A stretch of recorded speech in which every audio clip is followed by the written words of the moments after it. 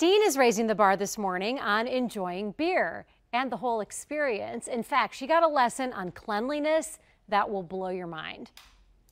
Where do you start? How do you pour a beer? Well, the way that we would start on this system, we are outfitted with glass rinsers. So we would take our glass and invert it on there and give it a quick spritz. So you literally just push down? Just push down and it'll rinse it out. Oh, that's so fun. Yeah, so that prepares the glass for pouring.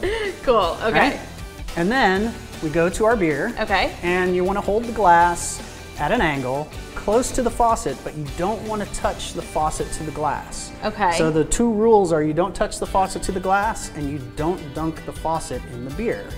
And so you start at an angle, and the way the faucet works is it only operates correctly if it's fully open. Oh. If you open it partway, you'll get nothing but foam. Okay. So what you do is you grab it low on the handle, hold that glass close and at an angle, and then you snap it open, and then you slowly stand up the glass as it fills to form a little bit of a head, and then snap it shut. Was that pretty good? That was great. Yay! So we've got a nice little collar of foam, and we have a clean glass. So clean glassware is a really important thing. Now, everybody cleans their glassware in bars and restaurants, but what we look for in the beer business is what we call beer clean. Okay. So a beer clean glass is free of soil and free of oil.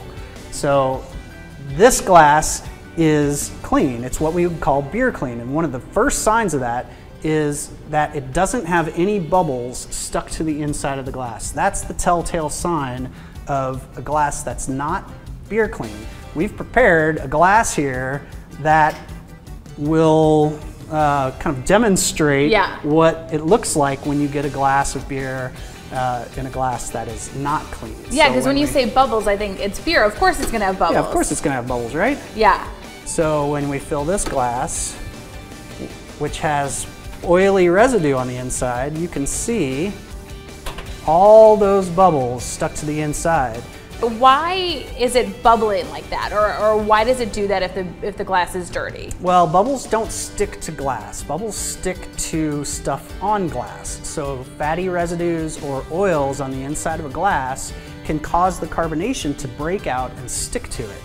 And this can be caused from using beer glassware with things that have dairy products, for example. So if you have a cocktail glass that you're mixing White Russians in, that fatty residue from the cream can deposit on the glass and even stay there after it's been washed. And then when you go to fill the glass, you get bubbles stuck to the inside like that.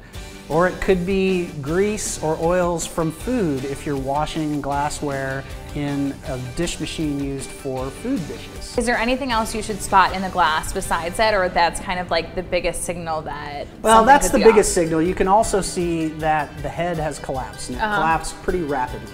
Now, foam will collapse even in a beer clean glass. So the one we poured, by the time we've talked about it for a few minutes, the foam has collapsed. There's still a little bit of residual foam on that beer. Right. But this one, it's gone. I don't know if I should thank you or not for that.